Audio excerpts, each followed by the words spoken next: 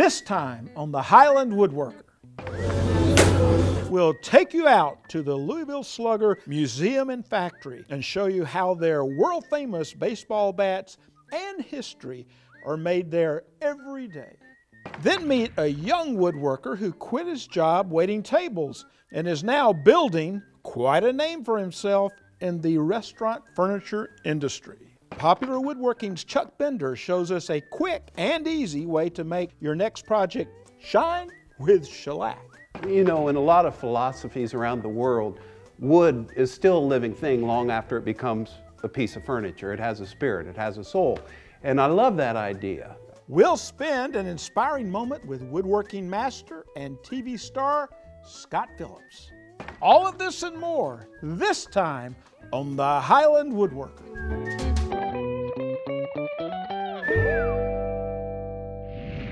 Hello, I'm Charles Brock, and I'm a Highland Woodworker. I just love coming to Highland Woodworking in Atlanta, Georgia. It's where a woodworker feels at home. Hello, Ed Sent. Hey, Chuck, good to see you. Nice to see you. You know, I understand Benchcrafted has a new vise, and it's a classic. It is a classic. It has this beautiful finish, and it's the same high quality of all the devices. Sounds great. I can't wait to see it. But you know, there's another classic that we're going to have on the show. Louisville Slugger bats. Oh, great. I hope you get to tour their plant. I heard it's an amazing tour. We're going to take a tour right now, and we're going to learn how they're turned.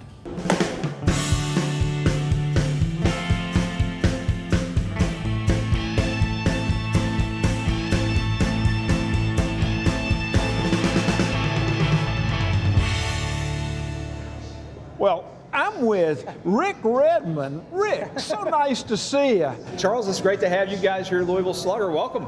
This is where woodworking and baseball come together. It really is, and it's the great American success story. Our company is now in its 130th year in baseball, and certainly we've been in woodworking even longer than that. Our company started with a group of German immigrants who were woodworkers back in Europe, and they ended up in Louisville in the mid-1800s, and they were making things like butter churns and balusters and porch railings and, you know, all the wooden products of the day. And they had a young son named Bud Hilrich who used to sneak off to watch the Louisville Eclipse baseball team play games. And one particular fateful afternoon in 1884, he went to the game, and the star player of the team was a guy named Pete Browning. And that day, Browning struggled at the plate. He didn't get a hit, and he actually broke his bat.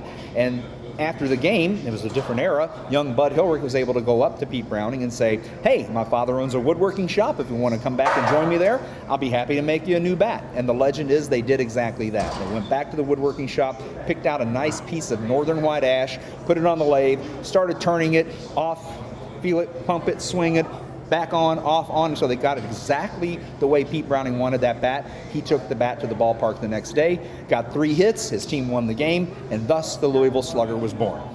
That's great. I can't wait to see the rest of it. Let's go. Let's go to the factory. All right, I'm following you. All right, Charles, on the way to the factory, I thought I would show you a couple of really cool things here at our Louisville Slugger Museum. Just amazing pieces of history, and none better than this one right here.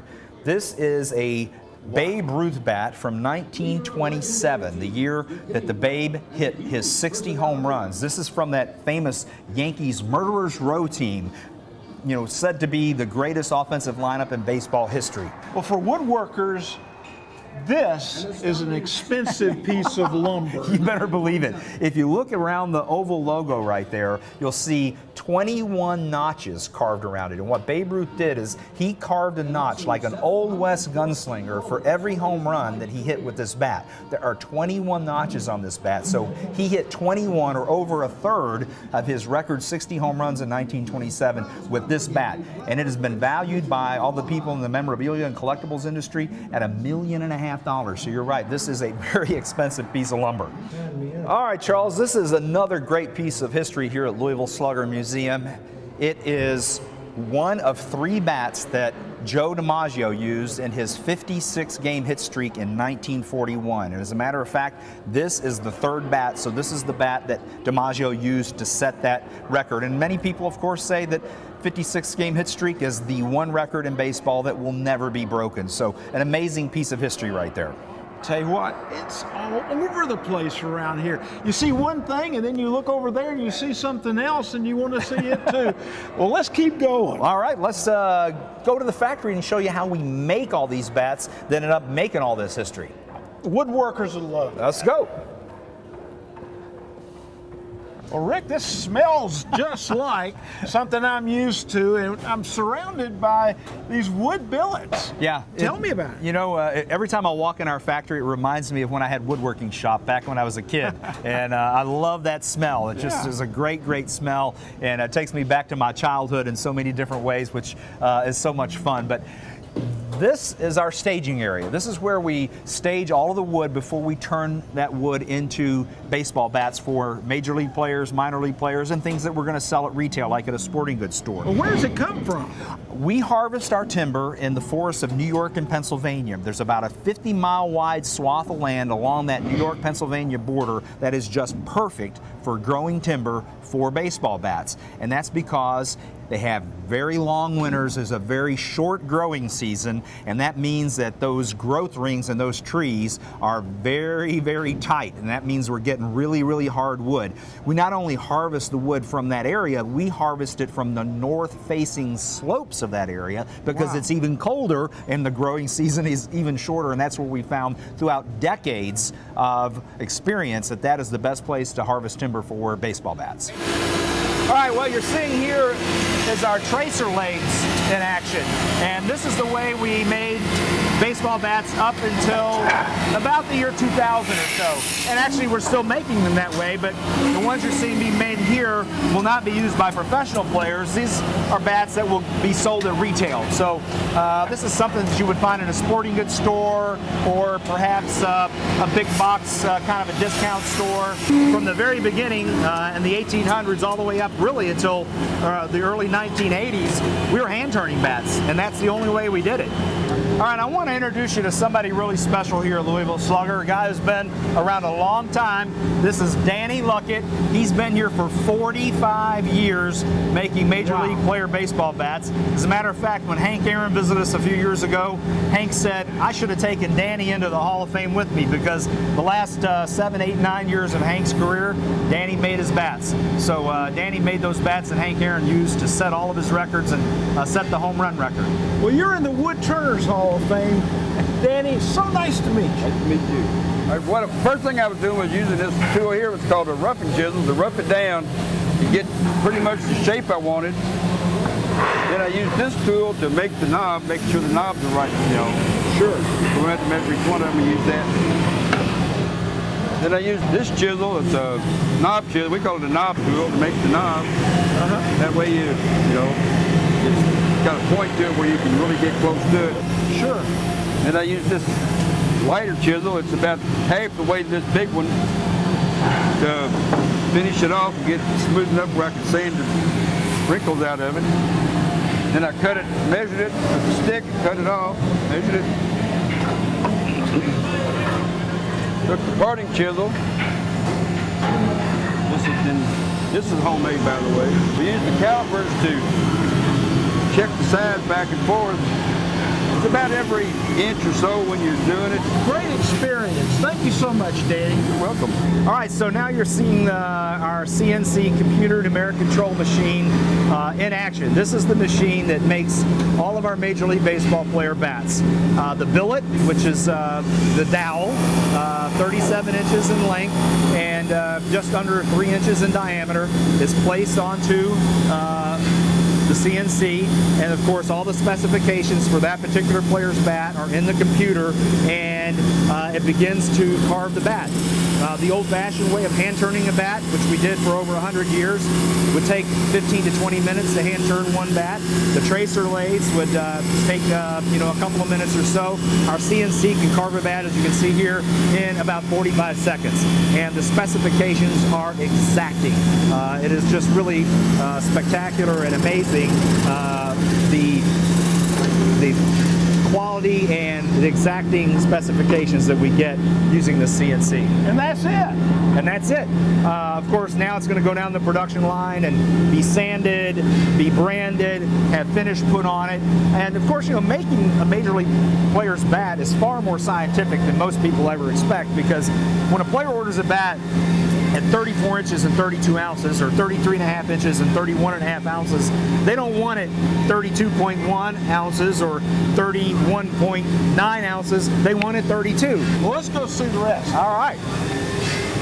The bats are loaded on the conveyor belt, and then they go down into the machine where the nubs are sawed off, the bat is sanded, and it actually, if it's going to be cupped, the cup on the end of the bat takes place.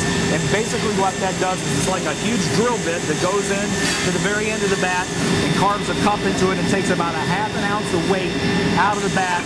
And the purpose of that is to reduce the weight without reducing the mass of the bat and help the player increase their swing speed. So a little bit lighter, get that bat through the hitting zone a little bit quicker, helps guys catch up to that fastball. Well, Rick, I really appreciate you having me here at the plant, because I know almost nobody gets to see this. Well, that's not really the case. We get about 300,000 visitors a year coming through. Tours like this one right here. We're thrilled to have people come through our factory every day and get to see this great baseball history and how our company is really inextricably linked with the great game of baseball, America's pastime. Well, I'm glad I wasn't that special, and I'm glad you share it. Well, you are very special, and we did take you behind the yellow lines and behind the scenes to see a few things that everybody doesn't see. But most people can come in here and see this stuff all the time, see our museum. It's a great tour, and if you're a baseball fan or even just a woodworking fan, you need to come see the Louisville Slugger Museum and Factory. I think it's a wonderful thing. And last time I went behind the yellow lines of a place, I was arrested and there were warrants involved. Thank you so much, Well, Rick. we promise we won't arrest you, and come back and see us again. All right. Ed, can you show me that vise that we were talking about? Yes, bench scratcher glide vise. This is the classic one. Oh, it looks great, and you can almost feel, and you can definitely see that bench crafted quality. Yeah, the quality of the machining is just unparalleled. This actually is so efficient. When you give it a light spin, it just spins for inches. Well, I've seen that, and I'd love to have that efficiency in my shop. And I tell you, I'm going to install mine in a bench that's my favorite old workbench, and I think I want that crisscross. The crisscross, yeah, for the front vise, what they call a chop. Yeah. And a lot of people build their own bench and want this hardware, but you can also outfit an existing bench as well. Well, you've got what I need, and I'm going to take it. I hope it turns out great for you. Thank you, Ed. Coming up. You got to work pretty quickly because shellac dries very rapidly. Find out why Chuck Bender banks on badgers when applying shellac to his projects. Then hear about Scott Phillips' big woodworking project as a young boy and his hilarious monumental mishap. There was about $5,000 worth of wood in the thing. You don't want to miss this, so stay where you are. You're watching the Highland Woodworker.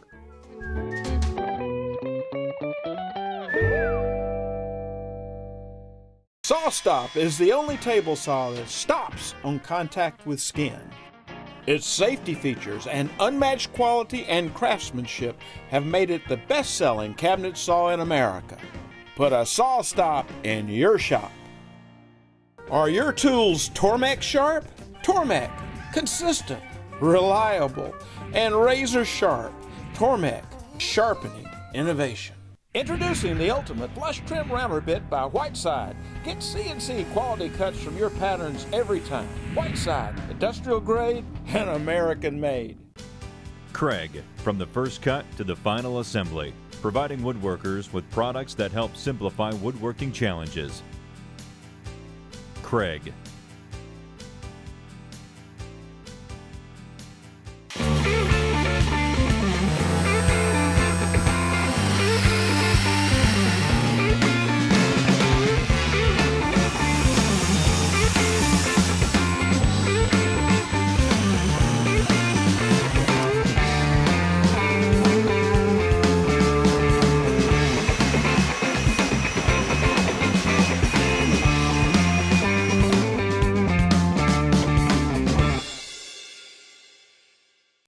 Forrest, manufacturer of the award-winning Woodworker 2, presents the PVW blade, designed specifically for the rip and cross-cutting of plywood and plywood veneers without splintering or chip-outs.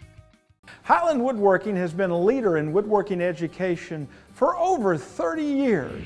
They offer all kinds of woodworking classes year-round, ranging from how to hand-cut dovetails and mortises, to how to sharpen a plane or a chisel, how to build a cabinet, a chair, or a bookcase, or how to turn a wooden bowl.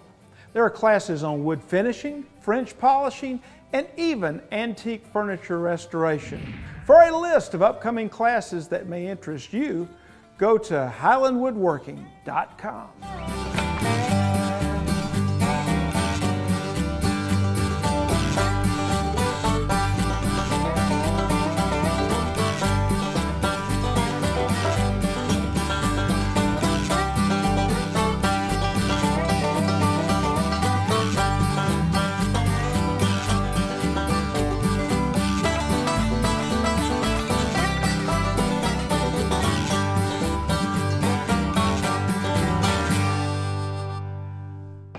When you need a great, fast finish, shellac just might be your answer. Chuck Bender shows us how he does it, this time on Popular Woodworking's tips, tricks, and techniques.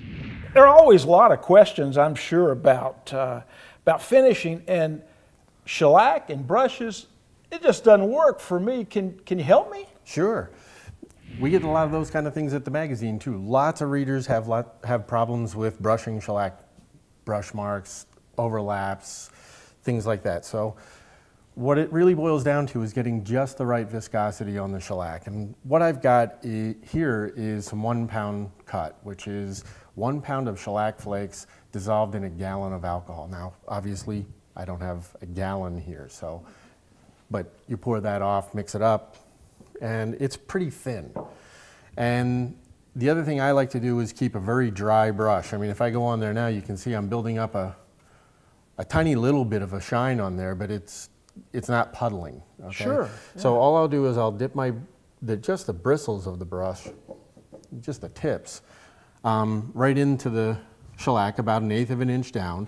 And what I like to do is start with my edges of these are drawer fronts for a piece that's coming up in the magazine. And you got to work pretty quickly because shellac dries very rapidly. So there are no runs, as I can see. I mean, it's not yet. Yeah. Give me time. I'll get there. So I'll hit my edges, and that way you can see here where I'm sliding across the face and getting a little bit of lap on that top edge.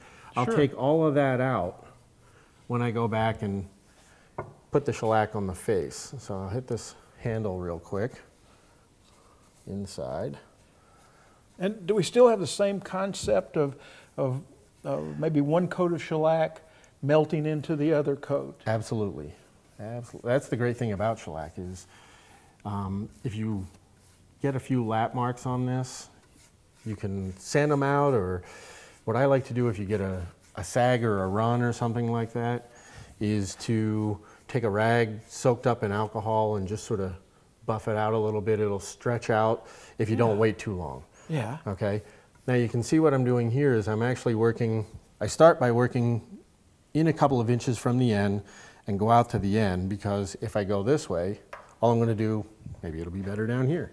If I go this way, it'll start to puddle up there and come up and over that edge. Yeah, so that always happens to me. Right. That's so if I tip. Come in from the end a little bit, a couple of inches, and go out, and then just using the tips of the brush, roll back and forth across there. I mean, you can see it comes out pretty smooth. Now this is really thin and it's going to dry up, and this is almost going to go back to that. Well, this is one that I did earlier. And you can see it's somewhere in between a really wet look and a completely dry look. This has just some aniline dye on it. Sure. Subsequent coats will build pretty quickly, and once I get that first coat on at a 1 pound cut, then I'll actually move to like a 1.5 or 2 pound cut so that it builds a little quicker on top. This actually, if you feel that, you can actually feel that it's sort of raised the grain a little bit. So Yeah. I'll take and run over this a little lightly with some 400 grit sandpaper, and then up my density of drying shellac. so quick. Oh, too, sure. yeah. This is almost, it's just a little tacky right now, but if we wait another minute or two, it'll be to the touch. That's dry. right. Well, that's great. I think I'm going to get me, you say a badger brush? Badger hair brush, that's what I use. I found those just to be the best. A 1 pound cut? To start with, and then you can up to 1.5 or 2 pounds. If you buy your shellac already made in a can, the amber stuff comes through at about a 3 pound cut, so you need to add some alcohol to it to thin it down. Yeah, I think I'm ready to go. Thank you so much. My pleasure. Matt Alexander is a young woodworker and maker of excellent, simple furniture for commercial clients. Let me introduce you to him this time on Generation Next. Yeah, I made a conscious decision at one point, I guess in college. I was working at a restaurant and I just hated it. And I quit that job and swore to myself I'd never work another job that didn't have something to do with building things or furniture or art. I'm Matt Alexander. I'm from Las Casas, Tennessee. I run Holler Design, a furniture design build studio. I love working with wood. All the way back to me being a kid, I was working with wood. In my dad's shop, I can remember playing around with pieces of cedar and things like that. And I love the fact that wood comes from property that's been in our family for so long. And you know, that kind of grew when I went into being a sculptor and actually learning how to process wood properly from a rough sawn state to a finished form, and I played around with carving wood. So I guess that was my true introduction to wood for furniture making. I went from Knoxville at UT to Detroit with Cranbrook Academy of Art to New York. I worked as a studio assistant for a designer for a couple years. I worked for an architecture firm doing some freelance stuff for them for a couple years.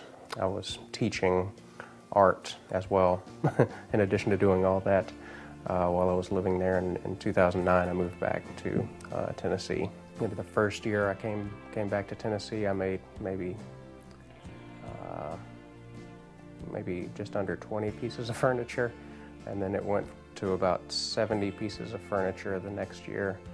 That third year, it jumped to about 170 something pieces of furniture. So I think this year I'm on track to break 200, and it's it's too much. Marketing for Holler Design has been relied heavily on friends. I actually find that the best methods are just doing a good job for somebody and then having them pass it on word of mouth. That's the most invaluable piece of marketing that I've ever come across. What is the old saying, like, do what you love and you'll never work a day in your life, or something like that? That's I guess kind of what I've been going off of here the last couple of years. When I was 33 years old, I was hit by lightning. That explains a lot. Master woodworker Scott Phillips and the moment that completely changed everything, coming up next.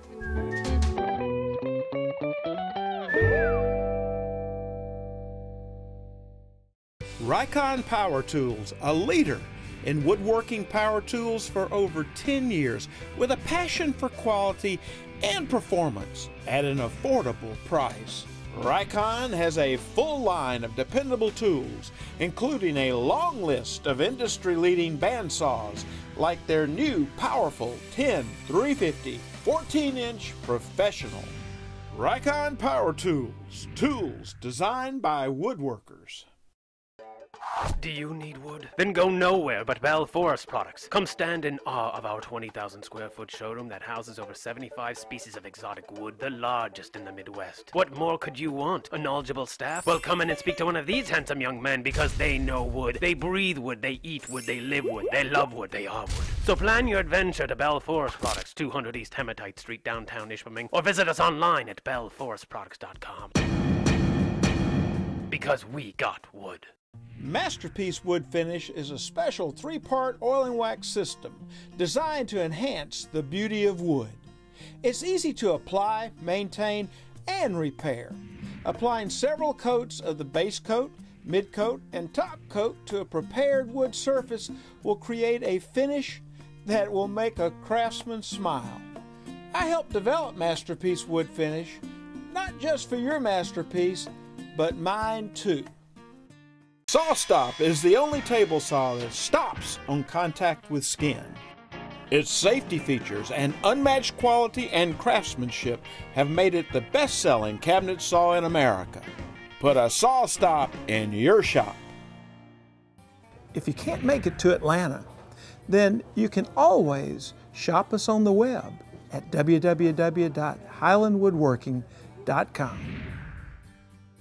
Moment with a Master is presented by Masterpiece Wood Finishes, helping you build beautiful furniture. For decades, Scott Phillips has inspired and entertained woodworkers on his public television show, The American Woodshop. As you're about to see, his energy for work and life are totally authentic. Hello, I'm Scott Phillips. Welcome to the American Woodshop. Scott Phillips has made a living building furniture and relationships in front of a national audience. His popular PBS series, The American Woodshop, has been a staple since the early 90s. The American Woodshop has always tried to be a practical guide to woodworking. And what we try to do as we learn new things, incorporate those new things into the show. And also, the joy of joys, Chuck, just like you, is interviewing people from all walks, all over the world. Woodworking has deep roots in the Phillips family, and Scott was able to soak it all in at an early age. I was always encouraged by my father and my grandfathers to work with my hands and be self-reliant. And just have a passion for wood too, because Dad's that forester that in 1947 got that first master's from Purdue in forestry. Very inspiring. My father promised me when I was 12 that he'd build me a tree fort. And this is really when my woodworking career took off. And there was a stack of beautiful walnut boards, 12 inches wide, not a knot in them. And Dad didn't move fast enough, and he was gone on a timber buying trip. And we built the world's most expensive tree fort out of walnut. All the neighborhood kids got involved, and it was a masterpiece. When he got home, he said, you know, you shouldn't have done that. He didn't punish me, but he made me take down that walnut tree fort because there was about $5,000 worth of wood in the thing, and I understand that. And we recycled that wood. Maybe that's how I ended up being a recycler of wood, and a forester as well, and a woodworker. Those treehouse building and stewardship skills will come in handy for Scott's next monumental masterpiece. I am building bigger and bigger pieces now, bigger and bigger, and I'm embarking on a house project as well, which will be a piece of furniture on the inside in the finish work. And that's what my barn is loaded with. All the wood that's air drying now will become part of that greenhouse, not so big. It will be off the grid. I'm experimenting with all sorts of technologies so that my utility bill will be zero. Now naturally I'll have to have a well, but the beauty of this place is going to be the wood inside and out that speaks legions about how this house is part of the earth. I love the scrub plane. Oh, I do too. It's a phenomenal tool that so many people don't know of, and skew it slightly. And what's nice about it, this board has a slight cup to it, and you can take down the surface of a cup board and make it flat in a heartbeat, and you can smooth out your boards. This is going to be a piece of a rustic trestle table that I'm making, and once you have the crown out of it, what you can do is go to your 4.5 smoother, and granted I'm doing this a little bit faster than normal because we're rolling tape and you know time's precious, so we'll just take that right on down. Now you can see the board. Yes. And if you have any considerations to be made, you can kind work of with it. Yeah. Exactly, and then I can take the smoothing plane now and just smooth that rascal out. And I get accused of being in love with power tools, but the truth is, it's the hand tools that really make that connection with the wood and really help you to understand it. Understand what the grain's doing and how can you have more fun. Scott always makes woodworking look fun, but it's a job he takes very seriously. In a lot of philosophies around the world, wood is still a living thing long after it becomes a piece of furniture. It has a spirit, it has a soul, and I love that idea. Well, that might sound a little intimidating for the folks who are just learning the craft, but take note of his great advice. We all make mistakes. We all have good days and bad days, and the good news is if you're in the wood shop, it's okay. You're going to make mistakes. Don't let that define who you are. Let that inspire you to come up with great solutions that could be an innovation that changes the face of woodworking. And whatever you do, put your own signature on your work. When you're done with a piece, I don't care however humble it is, this is not an act of vanity. Get a good Sharpie marker, a permanent marker, and sign that piece and put a date on there so that people will know down the road, this is not for you, this is for people 100 years, 200, 300 years from now, so they know the person that made that. That's very important. And if you don't think so, just watch Antiques Roadshow. Every woodworker can't wait to have their signature piece. For Scott, it was a stool. 14 years old, this is the project that I made for $100. And I had to learn how to turn, and I did that on a Shopsmith Mark V because it was a decent wood lathe. And then taking slabs of walnut from the lumber yard that were green, you learned how to season dry green wood so that you didn't have a fortune in it, and you'd also learn how to do a chainsaw. So it started simply, and the thing is, it has to be solid. So you learn your joint work early on, and with turning and mortise and tenon joints, it has to be right or it's not going to be solid. So I became a stool maker first and foremost, and I love to turn. And I've got a problem. I have 7 wood lathes. Need one, but you know, when you buy a good one, you have many good times on it, you just can't get rid of it, you know. So anyways, turning's really the best joy in woodworking that I have. A big turning point for Scott came years later on a stormy afternoon while tying his boat to a dock. When I was 33 years old, I was hit by lightning. That explains a lot, okay? But the truth is, I did have one of those experiences where I went through the tunnel of light and I was there with Christ at Heaven's Gate. And the very first thing I asked Christ was, what's the meaning of life? And he flooded the answer into me, and that is to make it better. And I replied, that's it. And he said, what else is there? Scott survived the lightning strike and continues to live by those words to this day. And it wasn't long after his near-death experience that the love of his life, Susie, walked into the picture. She is now not only his wife, but his co-host on The Big Show. I want you to see what Susie does. Okay, she starts with something like that, and it's 3 pieces of wood that she scroll saws out, and then does a little bit of hand carving, and then she ends up with something like this. And she just can do absolutely anything that she wants to do.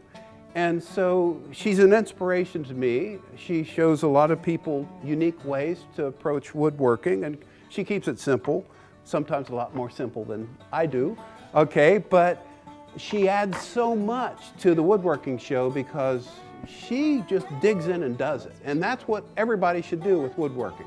If you see something you want to do it. Scott certainly does it.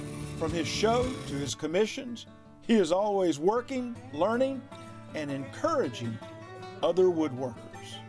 My ultimate legacy would be pay it forward, okay? Once you learn some skills, share it with others. Because we have to share these wonderful ideas for future generations.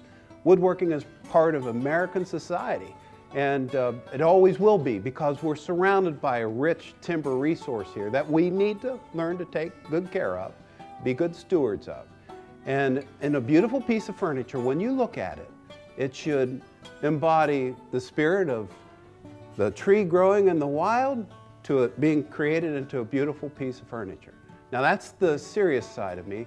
Now the other side of me would say, I want to be remembered for making the world's finest boomerangs, because these are the ultimate in woodworking. They fly and they do come back, but they are very complicated. Scientific American wrote an essay, 20 pages long, and at the very end, last sentence, and we still don't understand how they work. These work, and so should you. Get busy in the wood shop and go make something out of wood and have some fun. God bless.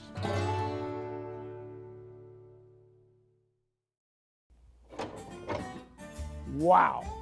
Couldn't wait to get this classic traditional leg vise installed on my bench. It's just perfect, like most things from Bench Crafted. I carve a lot of spindles doing handwork. And let me show you, it holds the thing just beautifully without a lot of chatter, which is what you want. I mean, I can move it around, concentrate on the work, don't have to worry about how the work is being held. So this is just a great tool. You can put it on your bench if you get the retro model, or you can get the solo model and build a brand new bench. Either way. Now it's got this beautiful handle, hub, and wonderfully double-threaded machine screw. It's 1.25 inches on the inside that gives it that real quick 1/2 inch per revolution travel that you're just going to love. And if you'd like, you can get a crisscross at the bottom, which holds the chop, which is this piece here that I carved. It holds it in alignment, so there's no racking when you're using it. If you put something in there, it'll close evenly. Well, this is the answer for my bench. It just made woodworking a whole lot easier, especially with hand tools.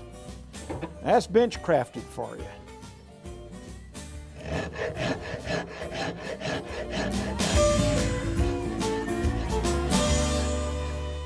Improve your woodworking experience. Sign up for Wood News Online, a monthly newsletter showcasing the latest news, tips, and classes Highland Woodworking has to offer.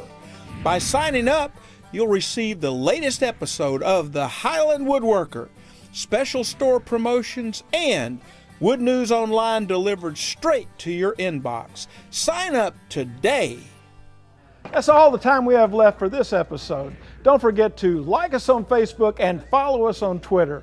Until next time, I'm Charles Brock, and I'm a Highland Woodworker.